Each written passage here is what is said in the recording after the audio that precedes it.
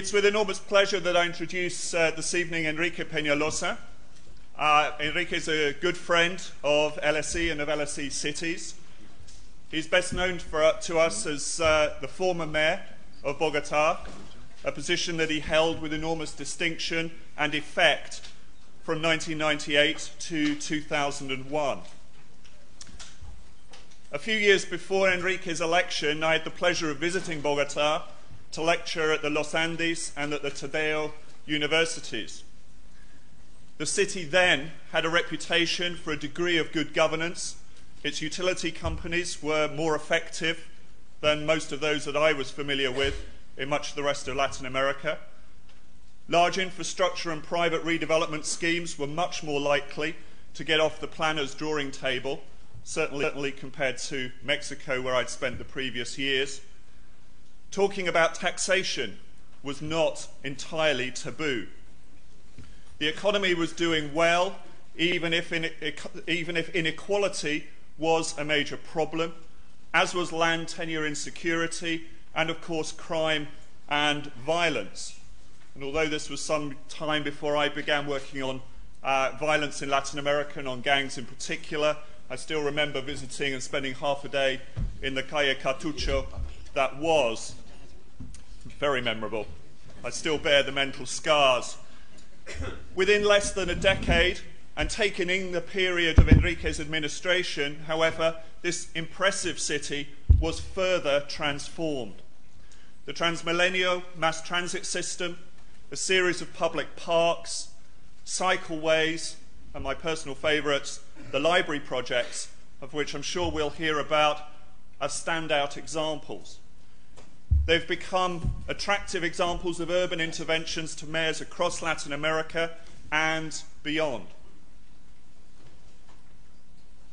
In Alejandro González Iñárritu's film Amores Perros, one of the characters says the line, "If you want to make God laugh, tell him your plans." With stereotypical fatalism, the film suggests it is best either not to be a planner, have plans, have hopes, or have visions, or if you do harbour such desires, not to tell anyone, especially not God. To be a successful city mayor, you need plans. In order to get these plans acted upon, requires the imagination for them to be communicated. To some extent, this ability rests on personal skills, and skills that perhaps Mr. Peñalosa learned at Duke University, where he studied economics and history, or at Paris, where he gained an MBA, and according to his website, he learned how to wash up in restaurants. Perhaps it's due to charisma, which Weber noted as a gift from God. But more fundamentally, it seems to me to be based on an understanding of politics. Without further delay, then, I give you Enrique Peñalosa, who will speak to us tonight the subject of politics, power, cities. Thank you very much, Mr. Peñalosa.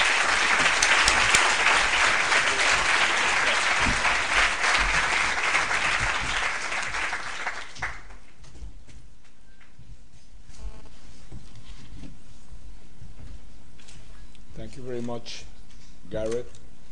I am very thankful to all of you. And my very good friend, the Colombian ambassador, tells me this is the first time you're going to listen to me speaking softly. I have a bad London cold, but I hope we can do okay. And I'd like to thank very much the LSE Cities program, my friend Richard Sennett, Philip Road, Ricky Burdett. It's a team of people I have traveled all over the world with, and I have enjoyed myself very much and learned a lot. But of course, all the things I say that you disagree with is not because of their fault. And I am going to refer a lot to Bogotá, but I do not want you to think in terms of Bogotá. I am thinking of mostly cities in general and mostly developing country cities. Over the next 30 years, according to the United Nations, there will be about 2 billion new inhabitants in developing country cities. But more than that, as homes become smaller, for For example, going from 5 persons per home to 3. For example, in Scandinavia now, it's only half of the homes only have 1 person. More than 25 have only 2. So as homes become smaller, we will need to build more and more and more. So what I think is fascinating is that developing country cities should not only be good, but they should even be better in many ways than advanced cities in some kind of infrastructure and projects. Because also it's clear that whatever is going to happen with world social and environmental sustainability is going to depend on what is to happen there. I like this picture, wonderful picture of planet Earth from space, because once we see this, we feel this is self-sufficient spaceship floating in the immensity of the universe without known destination. And then we feel very close to each other. You know, we share this fragile Earth, all of us. But once we come down, we realize we do not share it really that much. For example, if you are a Colombian, it's extremely difficult to get a visa to go most places in the world. So, but, and even within our own countries, especially in some more than others, we cannot enter private property because all is private property. We cannot enter. We enter and we get killed. Some very civilized countries, such as Scandinavian countries, allow people to walk through private property and even to camp without asking permission. But that's still very rare. This is an interesting discussion that has been going on in Britain, but this is far from going on in developing countries where you can really get shot, but in the United States, even more so. So, and then we go to our cities. And in our cities, we see that there is also private space. This is the buildings, the private spaces, and then basically the roads. But then if you go to the private space in the cities, you also get killed. And if you go to the streets, you also get killed. So all I'm trying to emphasize is that out of this whole planet, really, the only microscopic piece to which we really have access is public pedestrian space in our cities. So it's an extremely important part of our planet. And I wish we would give it the importance it deserves. And that's a lot what we are going to talk about. But of course, transport is a very interesting issue because transport is the main challenge to most developing societies. But can we, very often I go to talk about transport in developing countries, but I say, look, I cannot make any suggestions to you unless we have an idea of what kind of a city you want.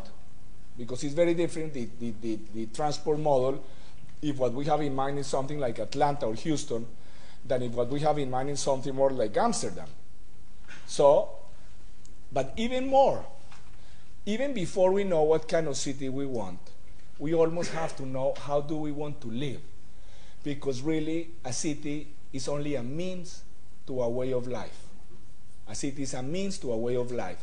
So, you start, when we talk about transport, we start talking about something that seems that will get us closer to transport engineer, but we end up closer to religion than to transport engineer.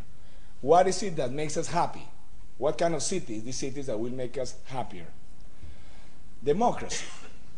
I'm not communist or any such thing, but what does democracy mean? It's not just the fact that people go vote.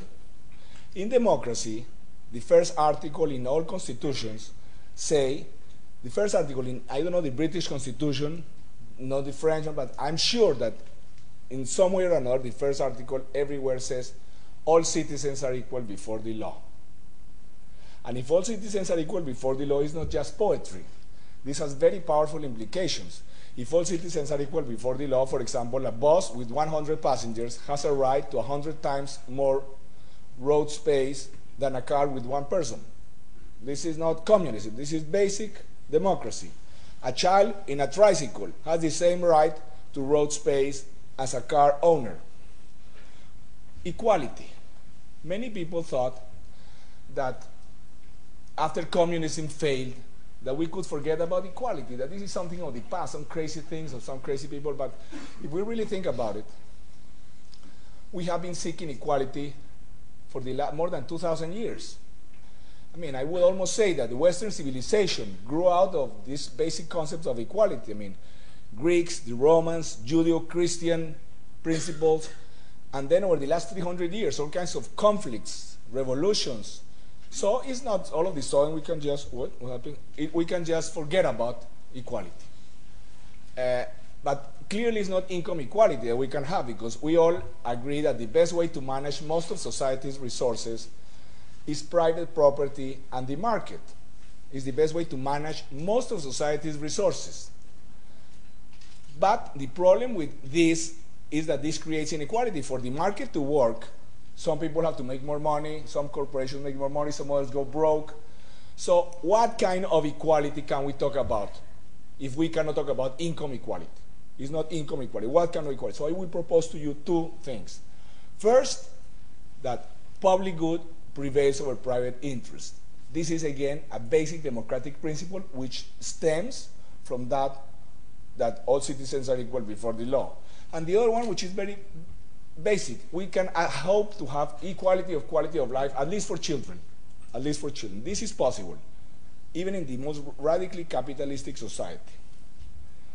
But often injustice is very much before our noses. When we talk about what happened in the French Revolution, we say, I mean, this was completely ridiculous. It was obvious that these things had to change. I mean, it was so gross injustice. But it was not so obvious, because they had lived with this for 1,000 years and they thought this was normal, that they should pay taxes to the nobles and all kinds of crazy things. Today, for example, we have private property in the Long Island Sound, and it's completely undemocratic, in my opinion, because if public good prevails over private interest, the waterfront along Long Island Sound in up northern New York or even farther north clearly should be public. So it's not such a democratic society, except that we have been so used to such absurd, unjust, and undemocratic organization that we think this is normal. The same thing as with the French Revolution, is the injustices are before our noses, but we don't even see them because we are used to them. And I believe, and this is why I am here trying to convince you of a couple of things, that cities can be very powerful means to construct equality and inclusion. The main obstacles to creating equality, quality cities is inequality. Private land, as we will talk, is the cause for slums everywhere in the world. Upper income citizens do not want to use public transport. So this is, I mean, if we were to use, if everybody was willing to use buses in a few months, we solve all the mobility problems of any city with exclusive lanes for buses. It's just that the upper income people don't want to do that.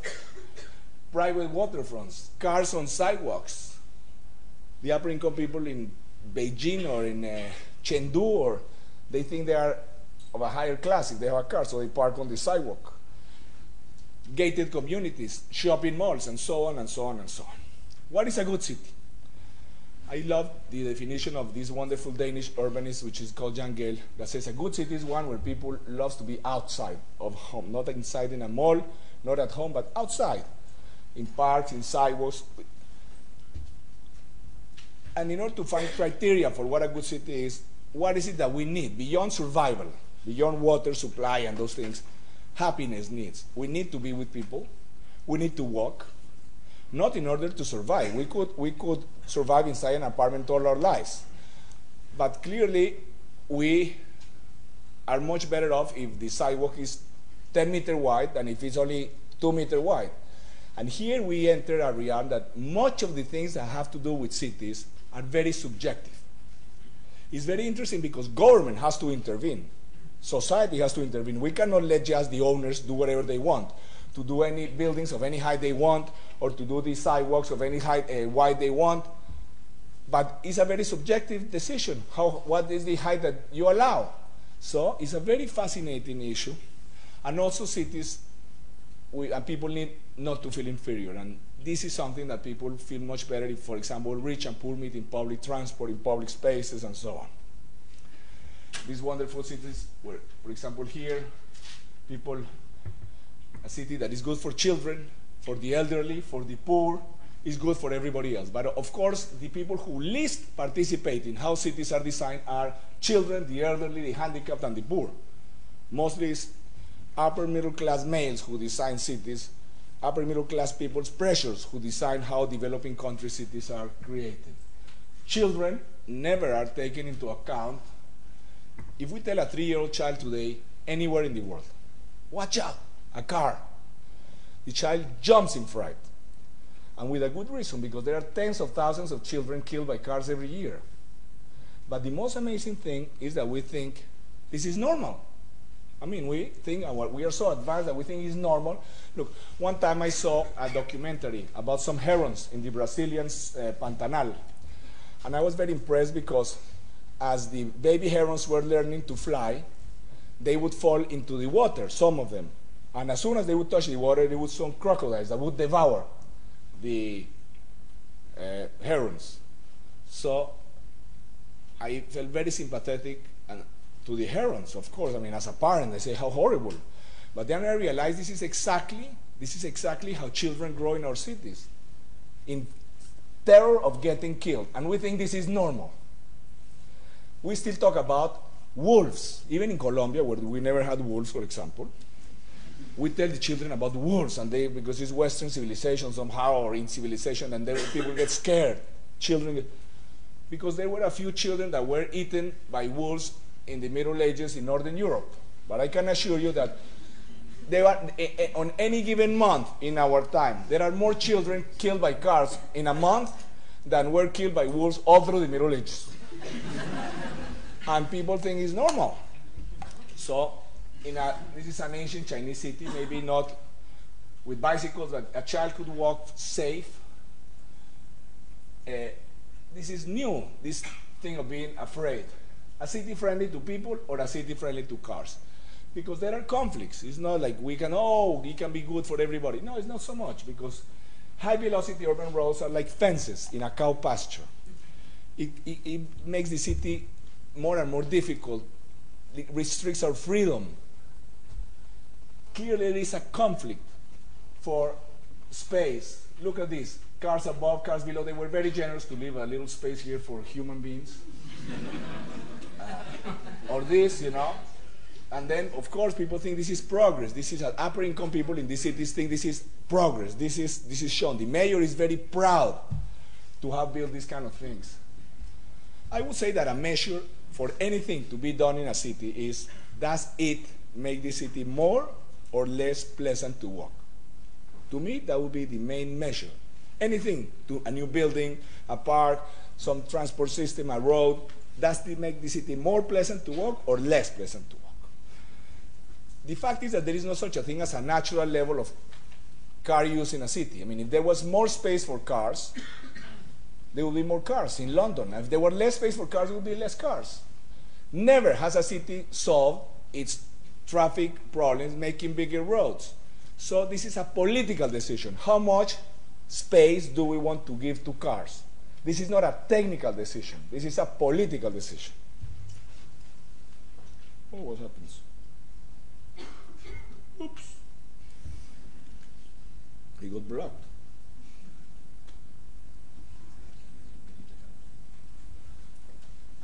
I wonder. Do you think there is nothing else? Oh yes, there is something else. Look, here. Right here.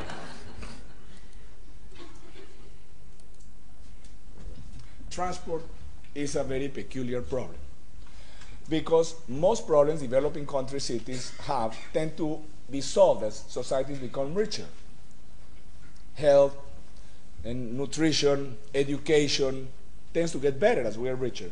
But transport is the opposite. As we get richer, we get more and more traffic jams, more pollution, more of a mess. So clearly it's a very special problem. And trying to solve traffic jams with more or bigger roads is like trying to put out a fire with gasoline. In the United States, for the last 40 years, they have been following. And every city has been increasing the time lost in traffic jams despite giant highways everywhere. In Canada also, except in Vancouver, which has not allowed the provincial government and the national government to build highways. And so this is the only place where traffic jams and times in travel times have not increased. So why?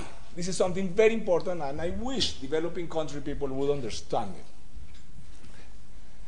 Traffic is not created by the number of cars. I mean, there are some counterintuitive truths. I mean, for example, if I had not been told, I would have never guessed that it was the Earth that went around the sun, and not vice versa. I would have never understood that. So some things seem to be, but are not. So it seems to us that making bigger roads solves traffic jam, but it doesn't. Why? Because what creates traffic is not the number of cars, it's the number of trips and the length of trips. For example, for traffic, it is exactly the same to have 10 cars doing 1 kilometer each as to have 1 car doing 10 kilometers. It occupies the same amount of road space.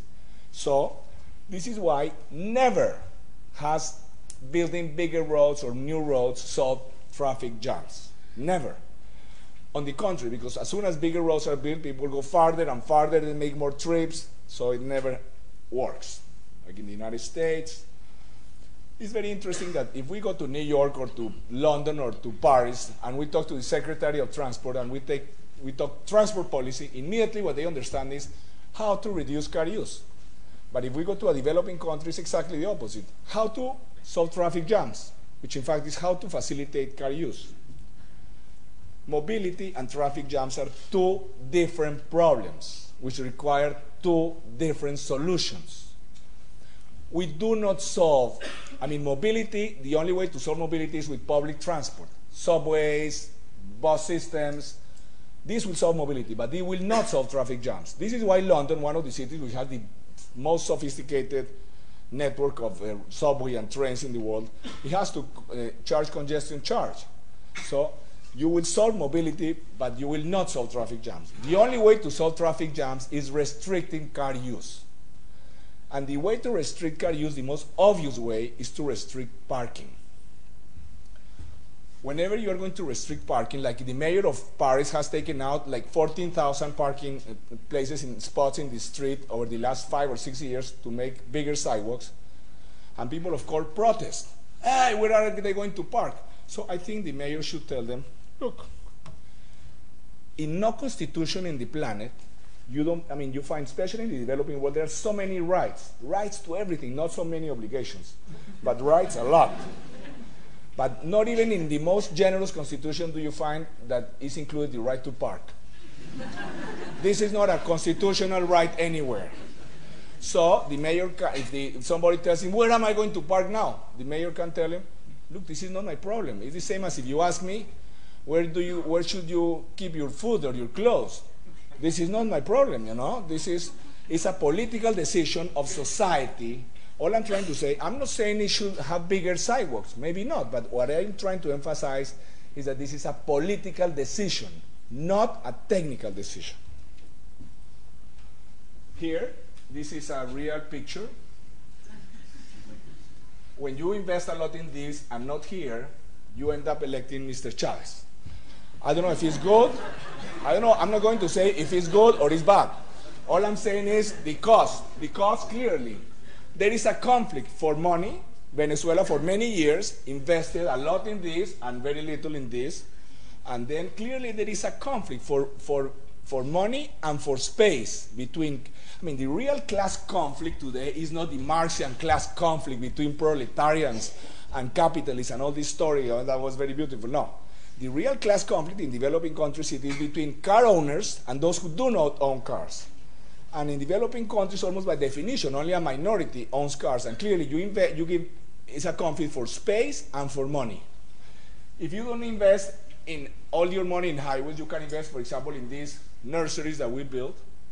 We decided we were not going to follow the Japanese Cooperation Agency's recommendation to invest like $20 billion on highways and elevated highways, like 8 elevated highways through the city and all this, but rather to restrict car use and to invest in things like this, nurseries, children nurseries, many fantastic schools, by the way, with an interesting scheme of management through which some of the best private schools manage these poor schools in the poorest neighborhoods. You see, this is the things you can do. And Bogotá now has built maybe at least 130, 140 high-quality schools in the poorest neighborhoods, because basically it took a decision to invest a little less in highways and a little more in schools.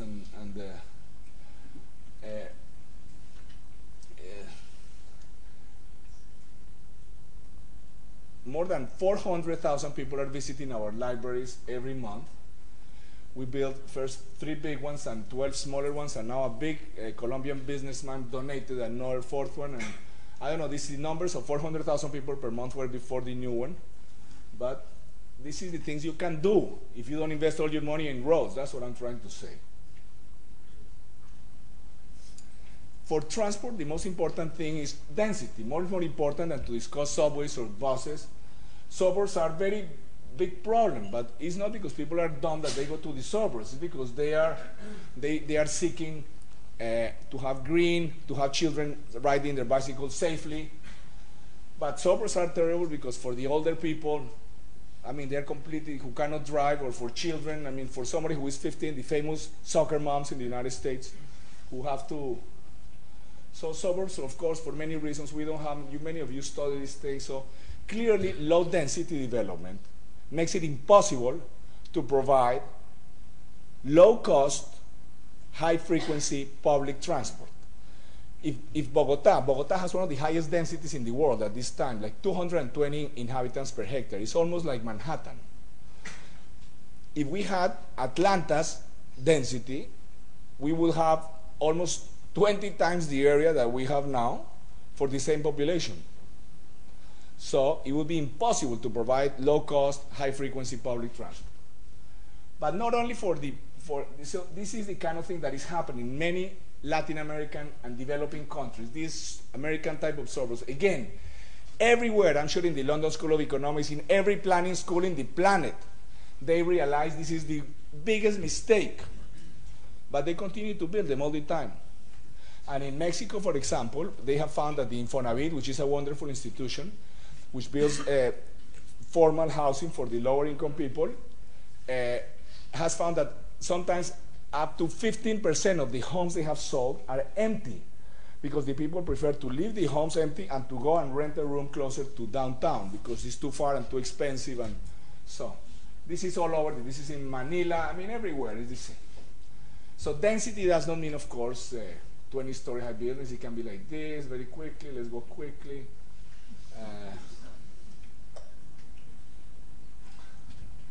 When people use, I mean, if we would achieve, a revolution that in the developing countries would understand that to progress, to advance, is not to have more people using cars, is not to have the lower income people using more cars, but to have the higher income people using public transport. But this is not what we understand there yet. But if people use public transport, why do people use public transport in London? It's not because they love public transport. It's because they have to. Because it's very slow, or there is congestion charge, or there is no place to park. So if we want people to use public transport, we have to have good public transport, and we also have to restrict car use somehow. But let's go quickly. Well, and I don't want to go into this. In Bogotá, we started to restrict car use through tag numbers. I'm going to go quickly because. But something that is interesting is that we establish a car-free day the first Thursday of every February, the 7 million inhabitant city, where the whole day, no cars in this city. And the city works fine. It's a fantastic experiment. The whole day, a 7 million inhabitant city, but we had asked something even more radical. We had asked in this referendum for people if they wanted to completely ban cars, all cars, during 2 peak hours in the morning and 2 peak hours in the afternoon, beginning the year 2015. And of course, there were some big businessmen who were against this, but they made a big campaign against it, but they knew they were going to lose. So they did not campaign for people to vote no. But for a referendum to be valid, mandatory, it has to have more than 33.3% of the potential voters' participation. So what they asked people in this huge advertising campaign was for people not to vote. And we missed it by 1,000 of otherwise, we will have a very interesting scheme. No cars at all during peak hours, 2 peak hours in the morning, 2 peak hours in the afternoon.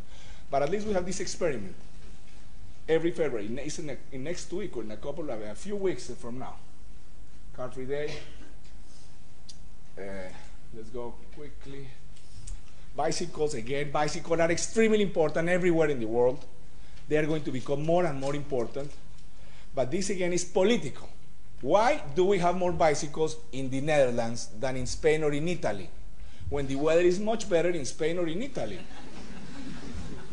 Clearly, I think it's because Italy and Spain are much less egalitarian societies. The big businessman in Spain, they think it's too important to go on a bicycle, of course. You know, it's like a Colombian one. And, well, where a billionaire in the Netherlands couldn't care less. He goes in an old bicycle. But this is very powerful too. I would say this is the future of cities, I would say, especially in the developing world where we don't have winters. Except a few cities like Ulaanbaatar, but mostly we don't have winters. So the question is a protected bicycle way a cute architectural feature, or is it a right? I would say it's a right, because otherwise it means that the only people who have a right to mobility without the risk of getting killed are those who own a car, something which would not be very democratic. I think the important thing, in Bogotá we were able to go from 0% of people using bicycles to almost 5% now, and I would say at least half of the stimulus was because it increased the social status of cyclists. I mean, a protected bicycle way shows that a citizen on a $30 bicycle is equally important to one on a $30,000 car. And of course, many people were very upset that we would take space away from car park or whatever. It was a big battle, even though it's a minority of people who uses cars. Ideally, should be continued at grade. Let's go quickly. This is the kind of things that.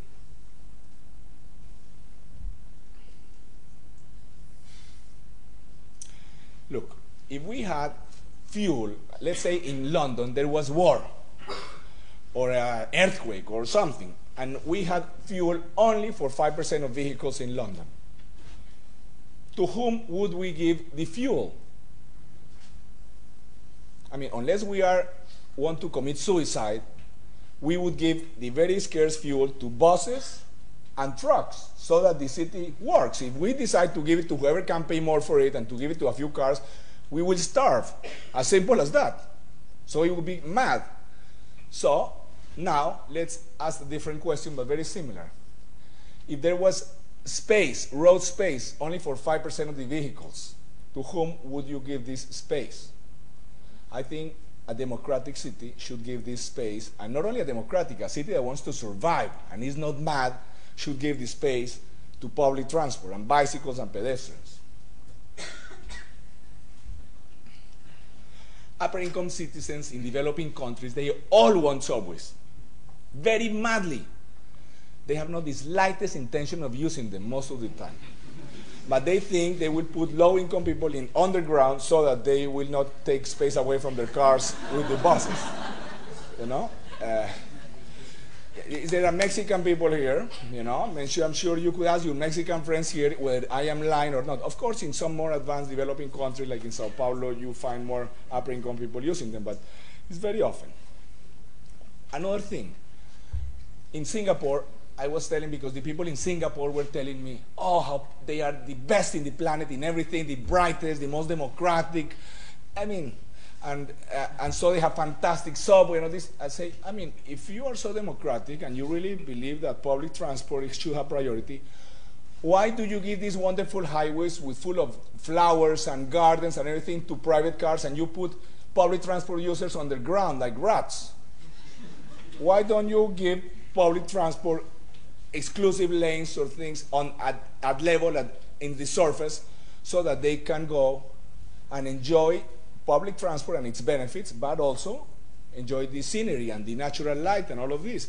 These are things that we can start to discuss. But anyway, rail systems were completely out of our reach. For example, now it's being discussed in Bogotá where we build a subway line, 20-kilometer subway line. London has 1,800 kilometers of subway and rail. And still they move, by the way, 1 million more passengers by bus than by subway and rail. But we would build at the most 20 kilometers for the same population, basically for the same population as London. Less than 2%, like 1.5% of what London has. It would solve nothing. But we would be completely broke for the next 30 years. I mean, it would be great to have subway. It would be wonderful to have many subway lines. It's a fantastic system. But the problem is, if we only have $2 or $3 billion for the next 30 years, what can we do? This may be good for a 20-kilometer subway line. You know, the whole property tax in Bogotá collected every year is only $400 million. Like a joke. I mean, it's like what you... So we created this system, copied from Curitiba in Brazil, which I think is a very powerful symbol of democracy. One of the most beautiful, this is a system that is moving, by the way, more passengers our direction than 95% of rail systems in the world. It's moving more passengers our direction than all subways except for 6 or 7. But it costs, while an underground subway may cost $200, $250 million kilometer, this costs $10 million kilometer. So this works like a subway, basically. People pay when they enter the station, but the interesting thing is that this is a very powerful democratic symbol. We say we are going to give road space in priority to public transport. Let's go quickly. I'm going to go quickly. But even if we build a few subway lines, the only way to reach a whole city is with buses. So I don't want to go into this, but this is a very interesting democratic symbol. Buses in a traffic jam, cars in a traffic jam, and buses with lower income people zooming by next to them.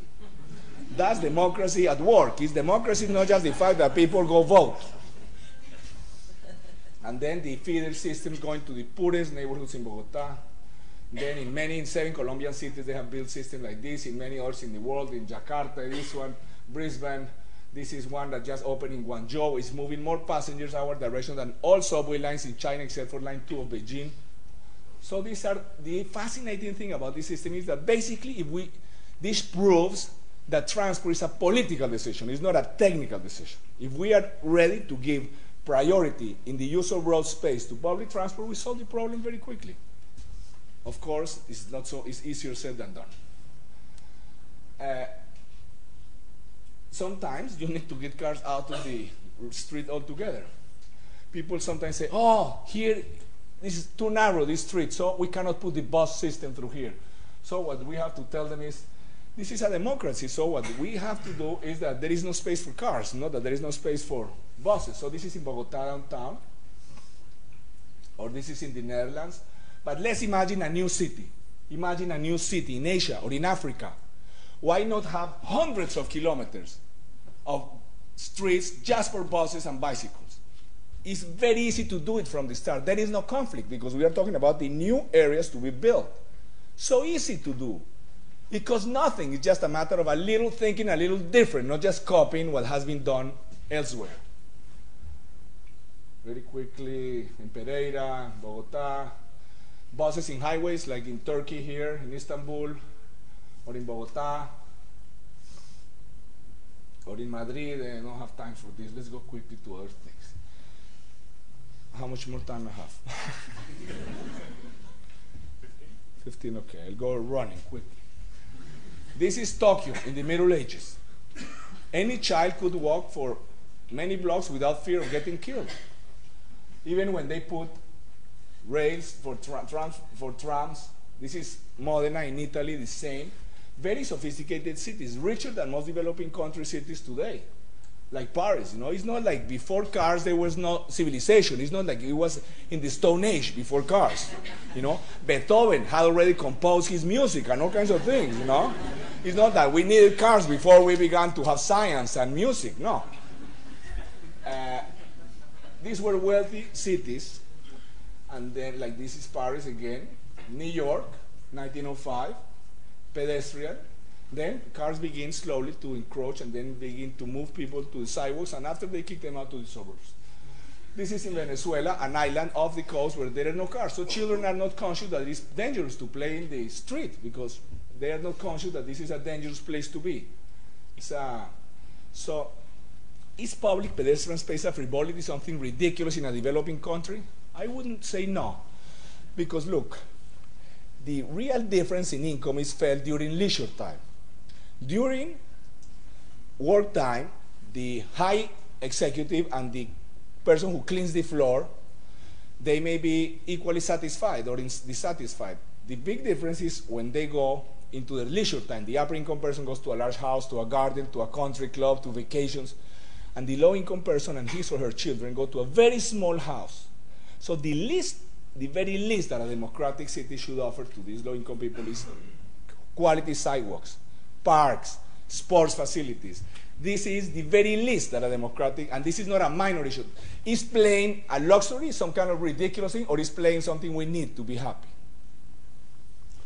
So, look, this is a very poor neighborhood in Bogotá, and the only flat piece of land there in the mountain, they left for a park, even though it was a slum, a squatter. Of course, in public space we meet as equals, of course, and this is the kind of parks that we did in Bogotá that were very important, and a big battle. I mean, I'd like you to see this picture, because it's the same as the next one. Space for children, the space for cars. It's the same. We do the park and the sidewalks. Of course, I would love to pave the street for cars too, but if you don't have enough money, what do you do first? Again, this is politics. This is ideology. This is not, of course, in these neighborhoods, 99% of the people don't have cars. Look, this is wonderful Central Park. When Central Park was created, New York was much poorer and smaller than most developing country capitals in the world today. And they had the vision, and this was not a garden made by a king or something. No, this was a democracy at work that thought of doing this. So let me ask you something. For example, here in Bogotá, we had a big problem. A golf course of a private club right in the middle of a very high density area. I mean, democracy again is that public good prevails over private interest. What do you think is better for general happiness? To have 300,000 people or 400,000 people use this on a Sunday, or maybe to have it maybe 1,000? This is clear, you know, but we were able only to turn the polo fields into a park.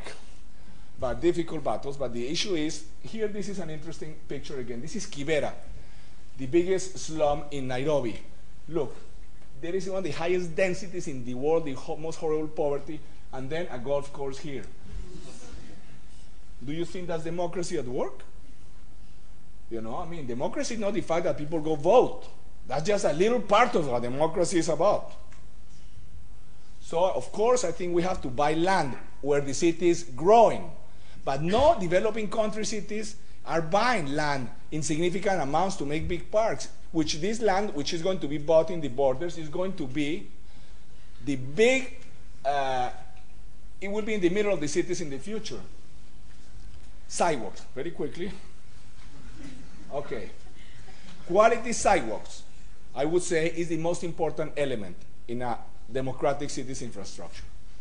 But this is not that I have to seek very hard to take a picture like this. This you will find everywhere. What makes really the difference between advanced and backward cities is not highways. Many very poor African cities which don't even have running water for half the population have highways. Many very bad cities have a subway line or two. But what really makes a difference between a quality city and a bad one is quality sidewalks. And this is what you find again. You find this all over the developing world. You don't have to be a great explorer to find this. It's all over the place. I would say that we require environmental impact, human impact studies as well, because now the World Bank and all these institutions, they require that we protect the animals and the lizards and all this. This is great. But we should also protect children. And for example, this road, World Bank financed, there is much more pedestrians and bicycles than cars, and still they had zero infrastructure for pedestrians. Look at this. This is amazing. This is in Chennai.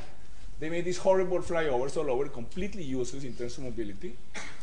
And look what they invest, this amount of money for this, and look at the pedestrians. But again, I'm not saying this is something that is India's fault. Everywhere in the developing world, this is what really means backwardness in terms of urban design. Very quickly. Cars parked on a sidewalk or parking bays where there should be a sidewalk make a city less humane and are a symbol of lack of democracy. Even school children.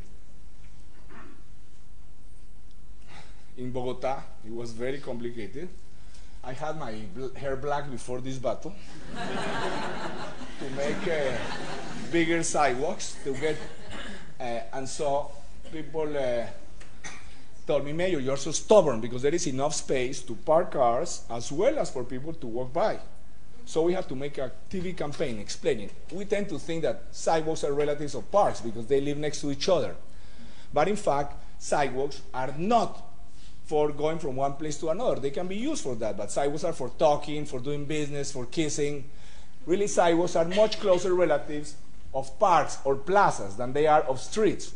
And to say that in a sidewalk there is enough space to make a parking bay as well as for people to walk by is as absurd as saying that we can turn a great park or plaza into an open-air parking lot so long as we leave enough space between the cars for people to walk by. Again, these are subjective issues. This is nothing, again, this is the way it was, and that's what we did, and that's the way it is now. Anyway, big sidewalks in the lower income neighborhoods, very low income neighborhoods also, big sidewalks. Ideally, the sidewalks should continue at grade at all intersections, so it is clear that it's the cars that are entering the pedestrian space and not vice versa. Of course, we only did a few of those. Let's go quickly. By the way, these bollards, I was almost impeached for putting bollards. In Paris, there are 480,000 bollards, but when I put a bunch of bollards in Bogotá, it was complicated. Road space is the most valuable resource in a city. Even if you would find diamonds or oil under a city, it would never be as valuable as road space. The question is how to distribute this extremely valuable resource between pedestrians, bicycles, public transport, and cars. Again, there is nothing technical about it. Look at London. There is more space for pedestrians than for cars. Of course, it's not because the mayor asked permission for some transport engineer. I mean, this was basically a political decision at some point that people took. Because I'm sure many people said, oh no, it's better to have cars parked here, and this is going to be our customers. And this is anyway, anytime we have cars parked along these sidewalks, I cannot tell what the New Yorkers should do. But all I can remind them is that there is nothing technical about it. I mean, have we asked the children? Have we asked the pedestrians? Or have we simply thought that cars are so important that we cannot get rid of this parking along the streets? Anyway, let's go quickly. I am not going to go into this. Quickly, sidewalks. This is London, sidewalks, wonderful. Or Champs-Élysées. We could, the Bogotá, people who attack me, I'm sure they would tell the French mayor, how stupid you are, Mr. Mayor, because there is more than enough space there to build parking bays as well as for people to walk by, you know? Very difficult. Waterfronts. Waterfronts are very crucial elements because they make people happier. But they should have pedestrian spaces. Motorways by waterfronts destroy much of their beauty and charm. Like this is the one that was made by Mr. Pompidou in Paris, and where Lady Di was killed and all this, and now the French said it was a very dumb decision to have built this highway, and they are trying to close it. So the mayor has been closing it as often as possible, and even in the summers for like 7 years or so, they put some sand and some palm trees, and they say the Paris beach. And the idea is to close it all together. This is in Boston. They invested like more than $20 billion to demolish this elevated highway because it was in front of the waterfront. Unfortunately, after they demolished it to create some great pedestrian space, they still put space for cars. I mean, a little after they put the road underground, a little down. But anyway, this is in Seoul. They invested $9 billion, not to build this highway, but to demolish it. And the people liked it so much that the mayor now, who did this, is the president of Korea. So ideally, there should be pedestrian spaces, but in the 20th century, engineers put highways all over the waterfronts because it was the perfect place to put high-velocity roads without intersections. So let's go quickly in Bonn. This is the way they should be, very quickly, or in New York, in a good place. There are very bad ones too, but in Bogotá, we don't have any wonderful river or lake, but we have drainage canals. And even then, people like it. Look what you can do in a very poor neighborhood. Not exactly the Thames, But, I mean, the 20th century will be remembered as a disastrous one in urban history because we made cities much more for cars than for people. So towards the 1980s, people began to pedestrianize streets all over the place, and this is wonderful San Sebastian in Spain or in Chile, these two blind women, how could they enjoy the city otherwise? This is in New York. Last year, the wonderful Secretary of Transport, Janet Sadiq Khan in New York, just took half the space from Broadway, and made it a pedestrian and bicycle space, and then in some parts, only pedestrian. This is not for a festival, this is permanent. Let's go quickly. This is something interesting that we did in Bogotá. This is a 24-kilometer pedestrian and bicycle street promenade. I don't know of anything similar, and this is a very old picture. Now there is city all around it, but it's very difficult to get in a helicopter once you're not a mayor any longer. But this is 24 kilometers. This is the way this thing is. This also, imagine any new city could have hundreds of kilometers. Imagine for a rich or a poor person to have near where they live, to enter a pedestrian network would completely change their lives. And it costs nothing if we plan it from the start. In Kigali, in Rwanda, for example, it's very easy to do. This is again in Bogotá. First, this is the typical illegal neighborhood in Bogotá. First, normally they would pay the street for cars. What we did is first the pedestrian space, and then the pavement later. Again, the pedestrian promenade. Look, the fancy pedestrian space, even underground cables for bicycles, for pedestrians, and the cars in the mud. Again, it's a political decision. Bicycle shops. Again, we build very nice schools and parks, and then here you have the pedestrian 24 kilometer. It's thousands of people who use this every day to go to work. And this is where JICA, the Japanese Cooperation Agency, proposed a highway. We built a 35-kilometer greenway. Let's go very quickly. Another battle with a country club that they wanted to have a wall. So finally we won that they had to be a transparent enclosure, that they don't pay almost any taxes because it's a metropolitan green area. At least they should allow people to see the scenery in exchange for not paying taxes. I mean, always is inequality what creates problems everywhere. But let's go quickly because we don't have time. This is not just for the poor. This is in Germany, in Munster. Anyway, so I will just say, in every detail, a city should reflect that human beings are sacred. And I would say that in every detail, a city should reflect that citizens are equal. Excuse me for having taken so long. Thank you.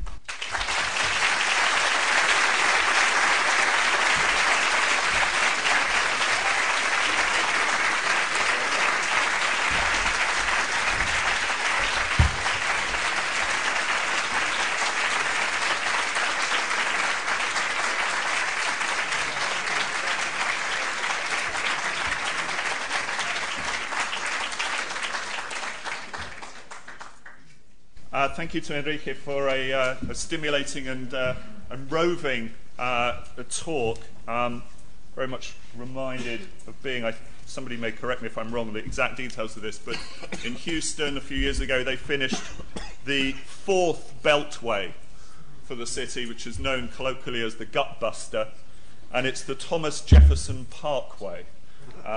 Which brings, I think, the beginning of your talk and the end of your talk together in rather oxymoronic sort of irony.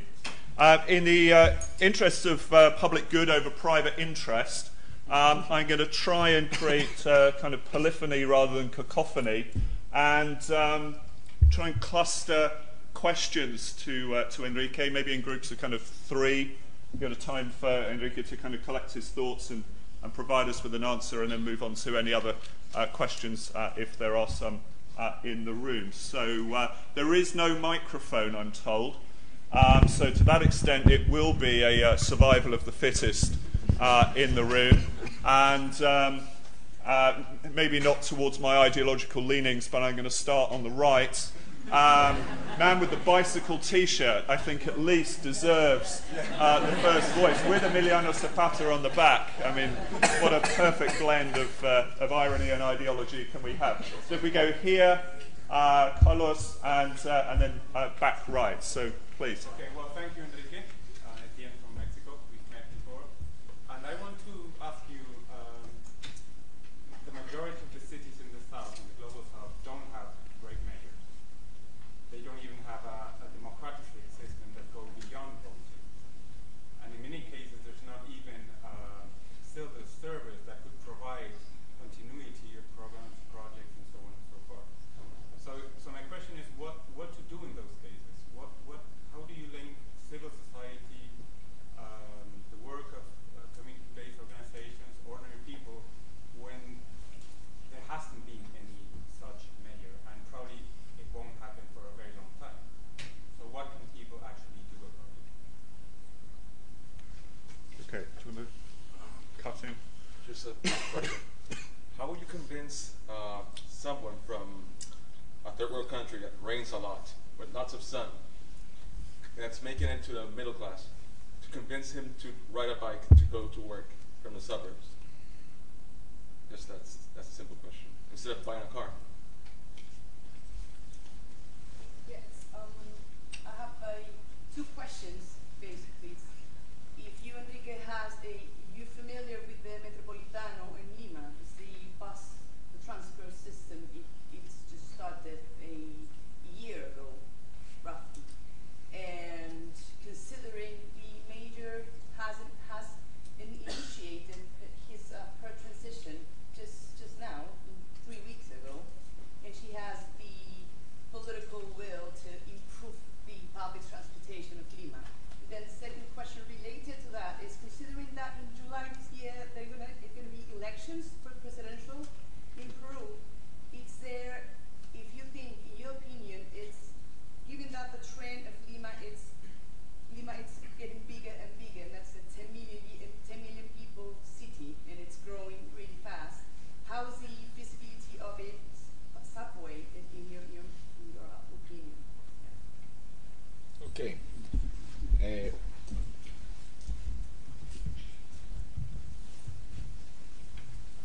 Well, in no developing country city, the subway moves more than 10% of the population. Only in Mexico, which is like 12.3% or something. So even if you do a few subway lines, you will need a great bus system. Subways are great. Of course, it depends on how the political situation is in one country. Lima, for example, is a very big city relative to the next important city in Peru. In Colombia, there are many important cities. So politically, it's much more difficult to get money from the national government, taking money away from other cities in the country to invest in Bogotá. So I believe that, clearly, I think BRT is not the best solution. It's the only solution. Even if we have a few subway lines, this is difficult politically, very difficult, and somewhat politically managerially difficult too, but I think it's possible clearly to do some system that works well. In Bogotá, for example, which has had a lot of economic growth and all that in the last 10 years, and still only 22% of homes own cars. But even if everybody, so now, about the cars and bicycles, I'm not saying that people should buy bicycles instead of cars, but I think that clearly we need to restrict slowly, softly, car use. The most obvious way to restricting car use is to getting rid of parking. Here in London, in central London, for about 40 years, even in private buildings, they cannot build parking. I think that when we are talking about a city with very few cars, it sounds like it's the dream of some crazy hippie, you know. But if we were to ask the best developing country students in the best universities in the 50 biggest cities in developing countries, if they would like to go live in London or Paris or New York for a few years, most of them would jump at the opportunity. So, and they would basically live without cars. in a carless city. So when we are talking about cities without cars, we are not talking about some crazy utopia. We are talking about cities which already exist. And not only do they exist, but they have the most valuable real estate in the planet. They are the ones that most attract tourists in the planet. And that's where most investors and everybody would like to go. So we are not talking of some crazy utopia. Actually, these cities, of course, this has to take time.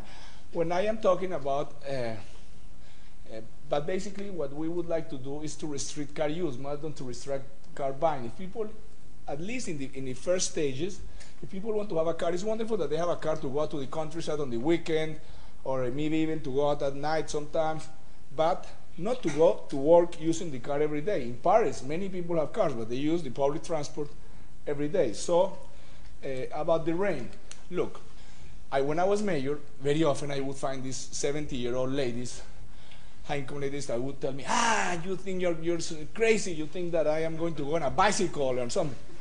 No, I mean, if we are just able to get maybe 15% of the population on a bicycle, this is a revolution. We are not talking that everybody is going to use a bicycle, or will use public transport. I mean, if we just get 15%, I mean, I would be more than happy, extremely ecstatic if we would get in Bogotá 15% of the people using bicycles. And the fact is, many times, again, this is the high-class perspective. In Colombia, which is a very tropical country, except for Bogotá, which is very high up, I go to the cities in the tropical Colombia, which are very hot, and the people say, it's impossible to use bicycles here. It's too hot, you think. And I say, why don't you go out and look, The people are there, the poor people are there using bicycles. Many, hundreds, thousands of people are there using bicycles. So actually, if you build a great bicycle infrastructure, you will do two things. You will protect cyclists, and you will also give them a new social status. And then, how do we maintain the policies? That once you change the mayor, and how don't you? We were very lucky in Bogotá because we were a group of mayors that for about 3 or 4 mayors, we continued. I continued what had done Antanas Mocus before, and Antanas continued what I did, and Lucho Garzón also, and so to a large degree. But that's why I am here, because I hope to convince, I am absolutely certain that very soon you are going to be running your cities and your countries. This is why I am here. Because I am trying to convince you of a few things. So we have to really change the vision. So once that people really begin to imagine that there is something different that can be better. Of course, initially it's difficult because we need some examples. But the only real way to make this sustainable is to get a much more educated society about a shared vision. That's the only way, because otherwise, in any moment, we still have this huge threat from the upper income groups. The only thing they want is more roads. And now, for example, there is a big threat to developing country cities because there are private highways being built through the cities. And so now the obstacle of budgetary constraints does not even exist any longer. And the upper income people want the highways. These highways, of course, are not built through the upper income neighborhoods because they are built through the lower income neighborhoods. The big construction companies support this very much, the financial institutions. So the only way is to create a vision. And this is why I'm here, because I'm sure you're going to have a lot of power in your countries and in your cities. Can we swing maybe to our left, at least? Chap in the pink shirt here, down in front of the scarf, and then red and white stripes in that order. Keep your questions short and singular. Cyclists here who are very much a minority on certain design facilities, such as those being provided in Bogotá, and we do have that lack of political will at the top. So as a politician, how would you recommend constituents who want what you've given go about convincing their politicians to adopt such schemes? I don't know if I understood well the question, but here in these advanced countries, one of the things that really makes a difference is the well-organized interest groups. It's amazing. I always try to organize the bicycle users in Bogotá to defend this, and it was very difficult. But here, in San Francisco, for example, I once found that they had an organization of more than 10,000 paying members of a bicycle coalition. So I think we really have to begin to change the vision. Again, today, for example, I'm sure everybody agrees that to have a sidewalk or a footpath, as they call it here, or a pavement, is a right. I mean, it's a right. If some pedestrian is hit by a car where there is no footpath, I'm sure they sue government and they get a lot of millions because they have a right to have a footpath. The question is, again, is a protected bicycle way a cute architectural feature, or is it a right? So I think we have to start working on this. We need to have more and more. No, it's like when you put a spoon to float on a cup of coffee, a small spoon, and you put one drop, and then the spoon continues to float, another spoon, and it continues to float, another spoon, and all of a sudden you put one more spoon and it sinks. It's a little bit the same with bicycle infrastructure. Sometimes it's frustrating because you first build some bicycle infrastructure and people don't use it. No? So you really have to build more and more and more until you get really the scale to really completely change the habits, even though initially it may seem like people will not use it. This is what I believe in. Can we cut you and then straight into you, if that's possible? Yeah. Thanks. One of the points that you stressed was the fact that decisions about transport investment, like investment in certain types of infrastructure, whether it has to be, or it has to do with rail, roads, or cycling infrastructure, is political more than technical. I guess the question I have is how does that play back into, say, education, in the way we train our transport planners, for example, or in the way in which we educate urban planners and politicians, in fact, to take decisions in a fairly informed way? I think, happily, the world, I think, is changing. In Bogotá, when we arrived there, practically, I would say there was not one decent sidewalk in the whole city. Cars were parking all over the place. But now we have many young people studying urban design, urbanism, and I would think it would be unimaginable that we would do at least a new road without a good sidewalk. Maybe the old ones will take a long time before they get a good one. But so I am optimistic that the world is going in the right direction. You see more of this everywhere in the world, in Paris, in London, in Mexico, everywhere a little bit. Of course, you know, the problem is the Netherlands and Denmark, they are not sexy enough, you know. They have had a fantastic thing for many years, but nobody cares, you know. But once Paris does something, or New York, then everybody wants to do the same. And I think that's wonderful. We need to get London and Paris and New York to do more of this because everybody else will follow. Okay. Enrique, I share with you the financial concerns about the construction of a subway in poor countries such as Colombia. But I am a daily user of the tube, and I do not feel like a rat. Instead, I feel very glad of seeing drunk people, handicaps, artists in the tube. So I am also, my sense is that using the tube in London is a very good way of knowing the people and interacting with the people. Yes, I agree. My question is very simple. The line in Bogotá, the first line, goes through the east part of the city, the richest part of the city, to the south. No, no doesn't go to the south. It goes only to San Victorino. Well, but the central part of the city, a very poor part in of the city. In a city where only maybe 10% of the people are high and middle income, something like 90% of the route goes through higher and middle income. But you don't think that a tube system can also be a way of integrating socially a city? I mean, I think subways are wonderful if people use them. Again, as I mentioned, in some places in developing countries, people use them. The upper income people use them. In others, they don't. For example, in Mexico City, very few upper middle class people use the subway. Very few, almost none. Sao Paulo is different. But of course, subways are wonderful. I made a mistake to say that this is, all I'm saying is that it's nicer to be out in the surface. This is one of the, I mean, we don't have time to go into this but bus systems are not just cheaper. I think they have many advantages, some disadvantages. But for example, stations are much closer together. So you don't have, the walking time from origin of the trip to the station and from the station to destination is shorter. when you have a subway system and you have to change lines, you have to get off and walk and wait for the next one. In bus system, they change line without you having to waste time. And one of the things, look, when I was a student in Paris, as you, I used to work at a hotel all night near Champs-Élysées, Hotel Ceramique in Avenue Wagram. All night, like 13 hours, 4 nights a week. And after I would come out very tired, I had to go to university the next day. And at that time, I couldn't care less about this bus or subway or thing. It's not because of principle or anything, not ideological decision. I prefer to take the bus or the longer elevated subway route because I wanted to see the city. It was nice, even though it would take much longer. So I'm just saying, I mean, if we can have subways, it's great, wonderful. The only problem is, what is more effective for solving Bogotá's mobility? 20% of subway or 20 kilometers of subway or 300 kilometers of this system?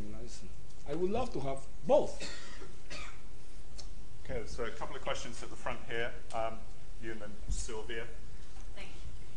I would like to know now that you're working on the building up and strengthening of the Green Party in Colombia with former Mayor Marcos and Garzón. How are you linking the citizen culture approach to this, to making the city more inclusive for all? How does it come into the picture? Okay, I will take a few questions now. In a sense, somewhat related, you mentioned that most cities are designed by upper income males, and I would completely go along with that. And I just wondered what specific dedicated efforts you made to actually include women, the elderly, for more marginalised groups in the actual shared vision of Bogotá. Take you two and then Enrique can The parks that were created look fantastic from the images that we saw. Just with regards to the land itself, what processes were gone through with the city of Bogotá in order to use the land effectively? What was in existence on the land before it was made into the libraries and the parks and whatnot? And what processes were encapsulated into creating it into the public space that it was? Where people had, people had to be moved, and where were they put?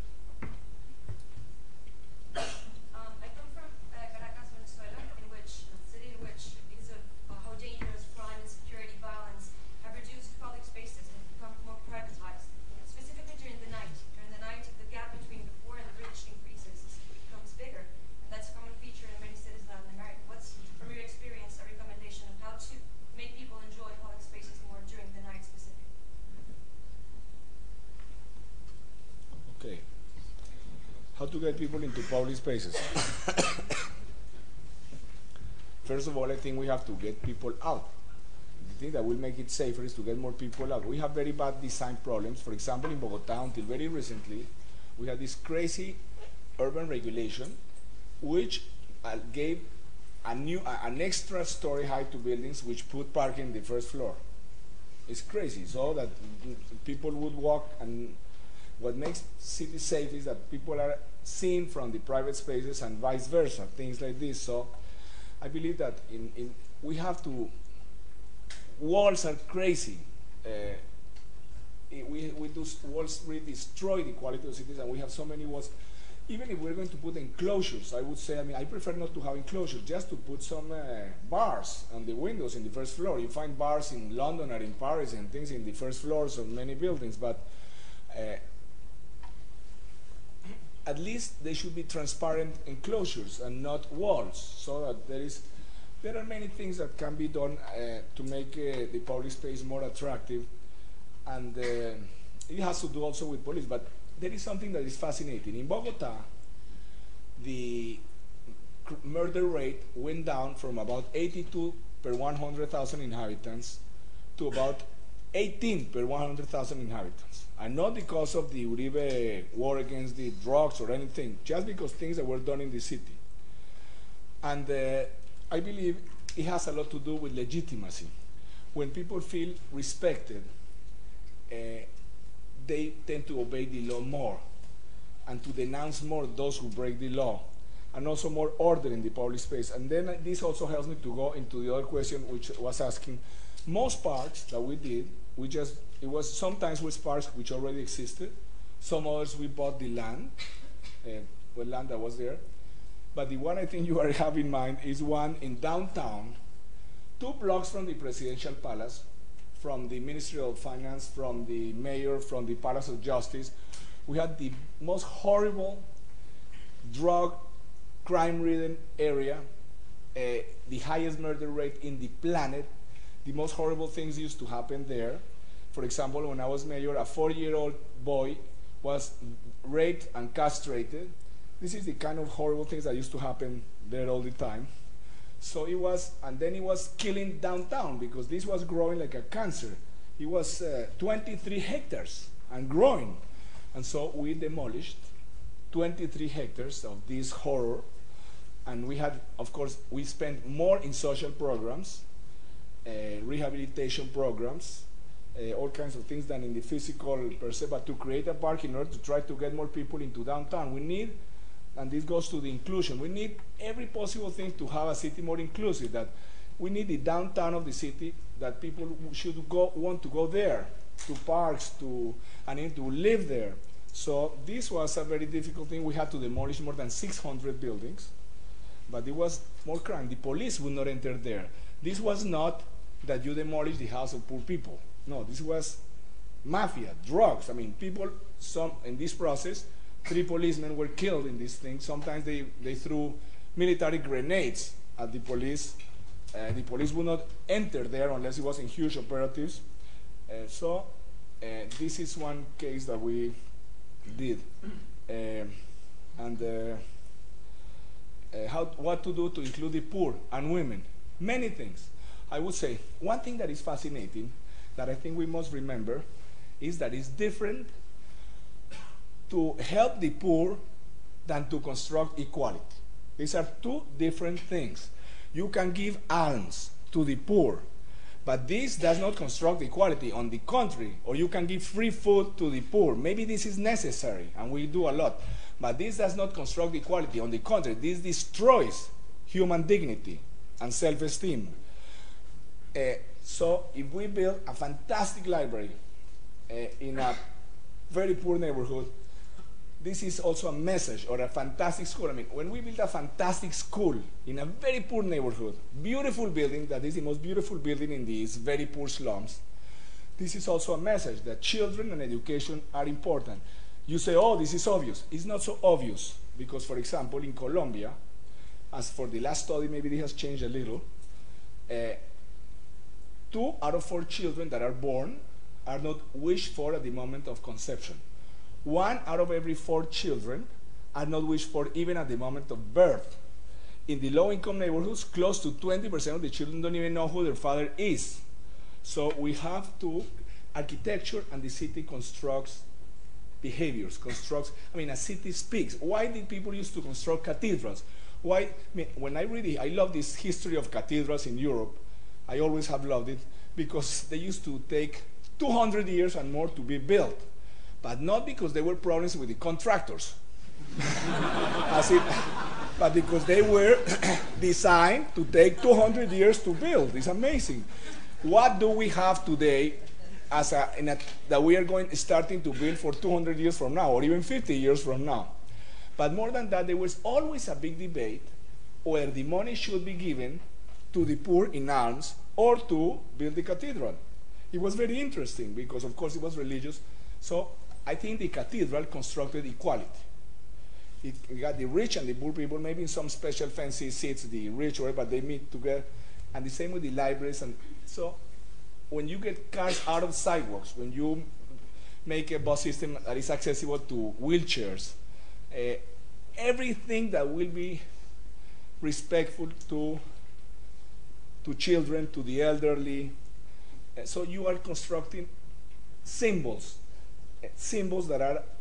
that communicate the message, that they talk, and I think they help to educate the society. Okay, one more round of questions at least. We'll see then if there's another one. If we go here to Carlos, this person I've promised, and hand at the back there. Maybe there'll be one more round after. Off you go. Mayor, my name is Carlos. I'm from São Paulo. It's nice to be here today because São Paulo is living in a chaotic day. Due to the heavy rains, extreme rains, almost 20 people already died. More than 200 km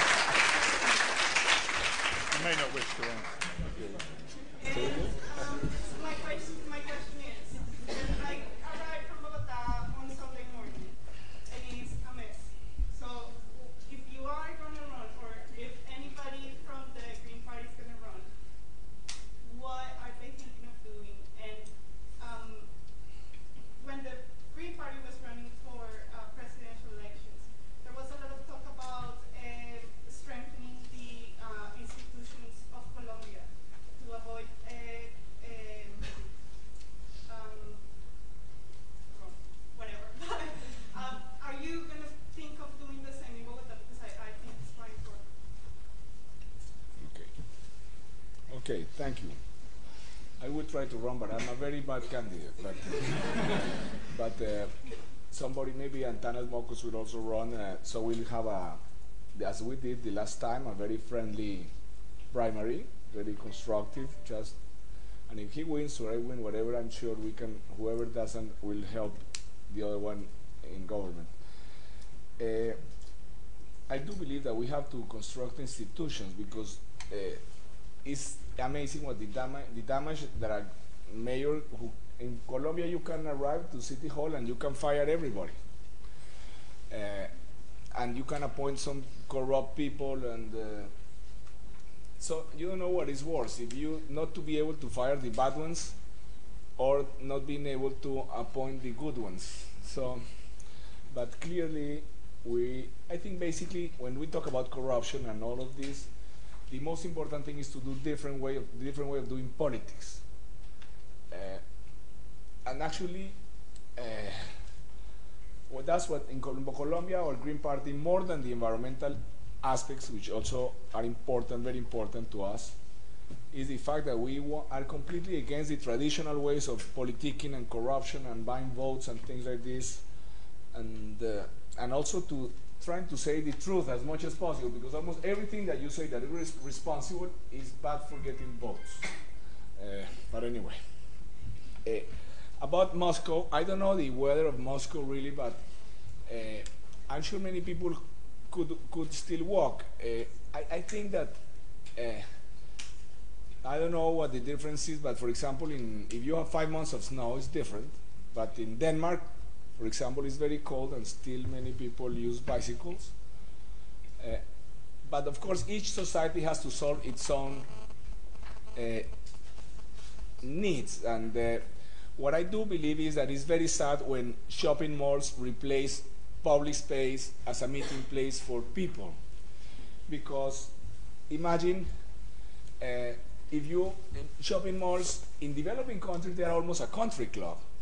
They are designed to keep out the low-income people. It's like if I go to the Lamborghini or the Rolls-Royce shop and I am going to, maybe with my son, and we're going to see this $500,000 cars, and we are very afraid that they will ask us, "Can I help you, sir?"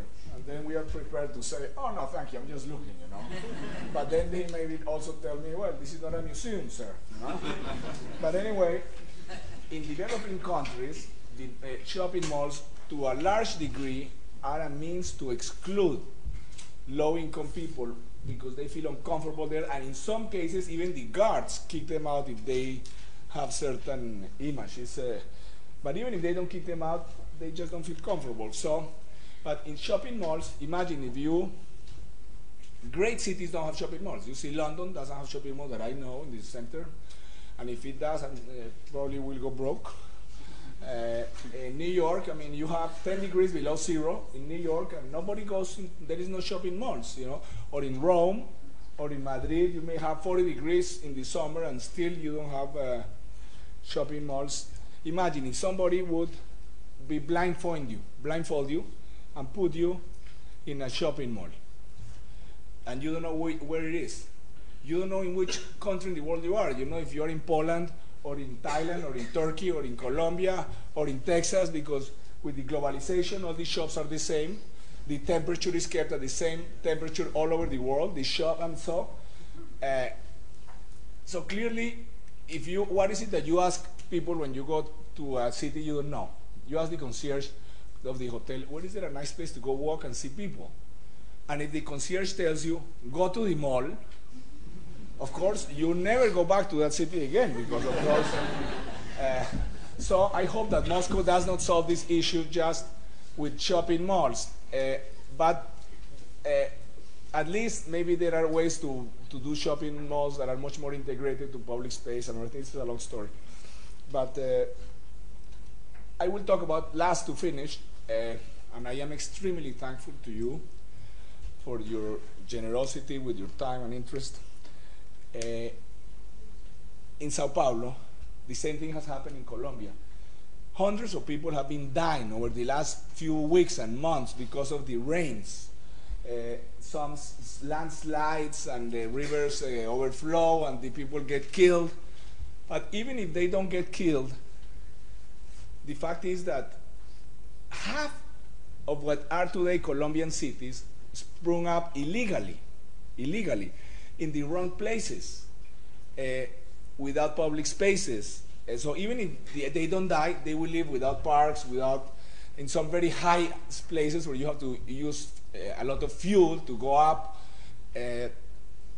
I believe that the market, private property and the market, do not work in the case of growing cities. I believe that capitalism and the private property are the best way to manage most of society's resources.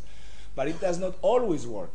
What happens? The beauty of capitalism is that, for example, if the price of tomatoes goes up, then people grow more tomatoes and the price of tomatoes goes down, or with computers, whatever, no? But in the case of land around growing cities, you can increase the price all you want of the land, and the supply of land that is accessible to transport, to education, to water, to jobs, does not increase. So there is no justification whatsoever. This is why we have slums. I mean, we have slums all over the developing world, in India, in Thailand, in Brazil, in Bogotá, everywhere. So it cannot be that the mayors or the presidents were stupid or thieves, because impossible that everywhere in the planet everybody was stupid and a thief. Clearly there is a problem with the system. The system of private property and the market does not work in the case of growing cities for the land. It does not work, and I do believe that we are too late. In Scandinavia, since 1904, the land around cities belongs to government.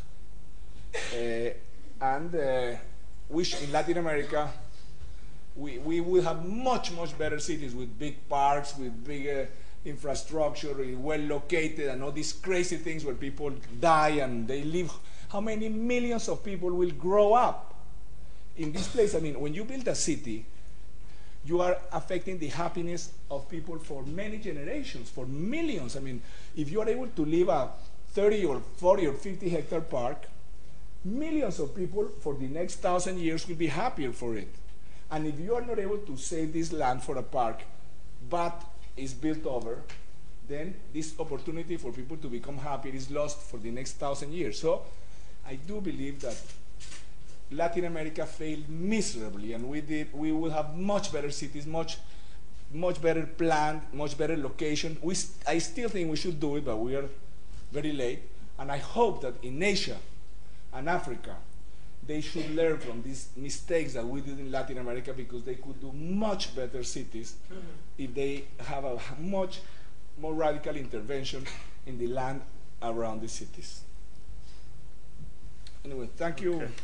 Thank you, Enrique, and we'd like to thank you.